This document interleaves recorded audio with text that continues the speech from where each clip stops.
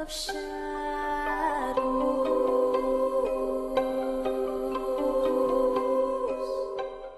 Hi my angels, it's Hailey Reese, and today's video is just a follow-up video to a video that I posted about 2 weeks ago. I think I titled it something along the lines of I stumbled across a cult after dark.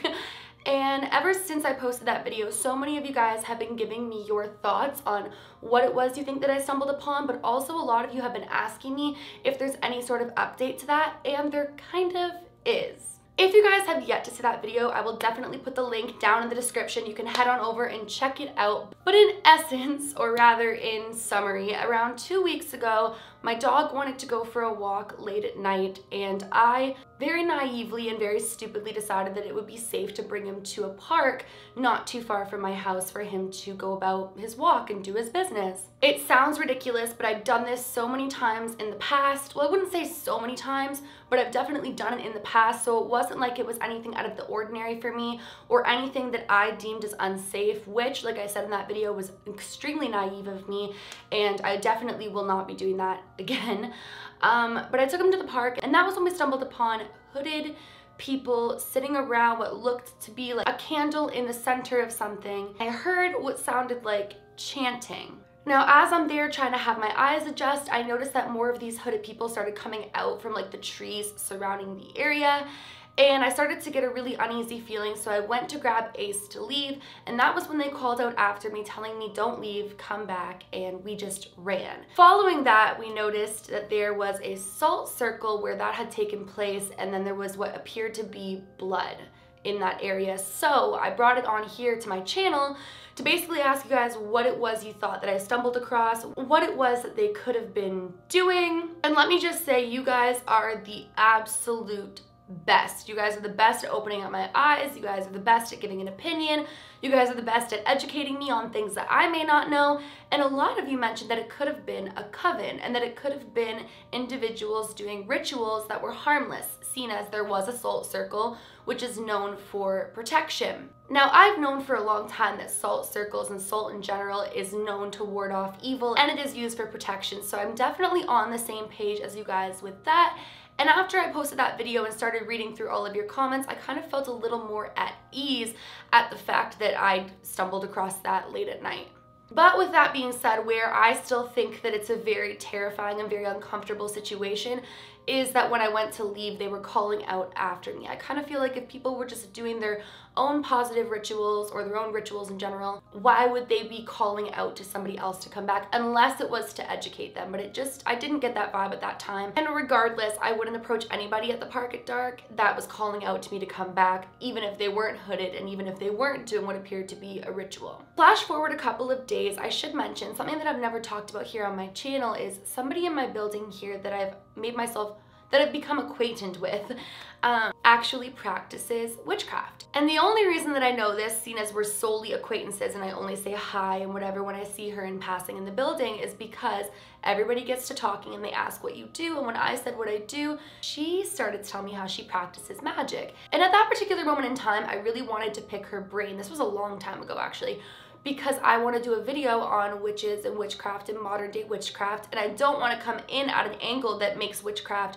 or witches look bad, because I know that magic is used in all types of ways, both positive, also negative, but more positive, and that there are so many good things about it as well. And I wanted to make my video on witchcraft and on modern day magic very informative and very straight fact as far as the reality of magic and how there's such a misconception that all magic is bad when that is certainly not the case. So I picked her brain a little bit on it in that quick moment in passing. She gave me little bits of information and books that I could read to learn more, and it was a really great 10 to 15 minute conversation, like I said, a while back. Now, after I posted my video, like I said, I kind of felt more at ease because you guys came at me with a lot of positive things, and it didn't seem like it was as scary as I kind of made it out to be in my mind. Because when you are there in the middle of the night and you witness that and people are calling out after you and you have to run with your 7-pound dog, it is scary. But in hindsight, I started to feel a lot better about it. And that was when a couple of days ago I actually stumbled across that particular neighbor. I was getting ready to leave my apartment and she was getting ready to come into the apartment, and I so awkwardly, you guys, which I'm so proud of myself for because I have super bad social anxiety, so typically I wouldn't be the type of person to just stop somebody and ask such a strange question. But I really wanted to know her particular opinion, or maybe if she knew people that were doing it. And so I stopped her and I kind of gave her the spiel on what had occurred to me at that specific park. And she basically told me that in our area in particular, there's a lot of people that practice magic, but there's actually a lot of people that practice both good, but also both bad magic. And that a while back, get a load of this, a while back, there were cats going missing and they would be turned up as if they'd been like sacrificed. And I found that interesting because when you associate or when you picture witchcraft, you would picture a cat as an association with a witch because cats are supposed to sense and ward off evil. I believe that's why they were known to be with witches, but I didn't quite understand why exactly a cat, and I didn't start to think about how strange that was to me until after the interaction. I mentioned the fact that the salt circles seemed to be, to you guys, and it made sense to me as well, a positive thing because it's supposed to be a protection thing. And she said, well, that is very true. Sometimes people will utilize those soul circles to protect themselves from the evil that they're summoning into something else or onto something else. So they could be protecting themselves and they could have an object or something that they're doing outside of the soul circle and they don't want to be personally affected by it, so they're summoning it outside of it. She basically said that that park has been known because the way that it's set up essentially is there's lots of trees around, but there's also an open space with direct contact and viewing of the moon and stars. So it is a space that a lot of people practicing magic will go to do their rituals and their moon cleansings and things like that. So she did say that it could have been a totally harmless experience, but to be very careful with going over to the areas that something like that has recently occurred in, because she knows of people practicing dark magic in my neighborhood. I don't know, this is all very strange to me. This all doesn't make a ton of sense to me. I don't know if she's giving me accurate information or not because I don't really know her and it was solely in passing, and I'm kind of taking it for what it is and taking it with a grain of salt. It has inspired me to re-dig into all of the magic and modern day witches and really get that video research on a roll again because I'm really excited to dive into it, not only for myself but for others.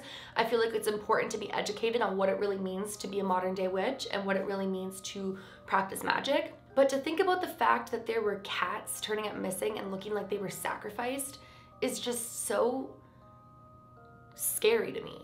And to think that would be going on in my neighborhood is really unsettling. I don't know, you guys. What do you think of this whole thing? I know this is kind of a silly update. I know it's so minor, but I would really like to hear what you guys think of it because you guys are so educated. I know that a bunch of you actually practice magic yourself, and so I wanted to hear what you guys think of this before I progress with my research on modern day magic and modern day witchcraft, because I'm so inspired to do that video now more than ever to kind of educate myself as well, because you don't want to associate rituals solely with negativity, and that was kind of what I did last time around, and I don't want to be doing that. I want to be able to go into it with an open mind. It's just when I was there at the park and people started yelling for me to come back, it just gave me such a nauseating feeling in my stomach, and I felt like something was very off. Oh, a lot of you also mentioned that it might not have been blood, it might have been like wine or candle wax. Definitely wasn't candle wax. Not opposed to the idea of like a deep dark wine, but I don't know. It's just the way that it was dripped. I don't know. It was very strange. With that being said, there was clearly something very spooky going on in my neighborhood, and I am definitely not going to be leaving my house and wandering around late at night again. But I really want to know what you guys think, so that is basically my little update. Please let me know in the comments below what you guys think is going on there.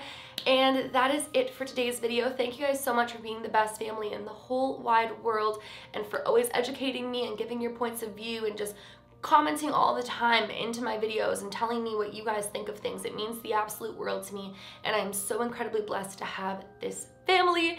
If you guys are new to my channel, make sure you go ahead and click that subscribe button, and please give this video a big thumbs up. What was that? Big thumbs up if you did enjoy it. Remember, my loves, do all things with kindness, and until next time, I love you guys.